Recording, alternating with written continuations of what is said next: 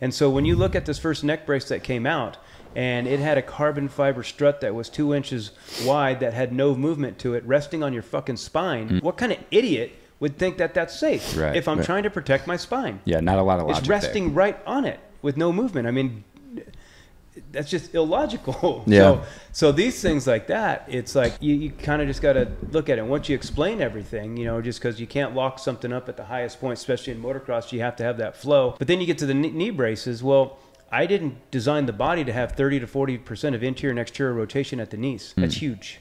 Huge. Right there at the seat. That's massive. And so, again, then when you put knee braces on, well, now you're going to be bending at the hips. You're always going to be counterbalancing it a little bit. Everybody says, oh, well, all the top guys wear them. Okay. Well, let's go back 20 years and look at any rider that's ever hurt their knee. What did they have on? Knee braces. Right. Yeah. That's all I'm saying. Yeah, back in the day, knee injuries didn't seem that common.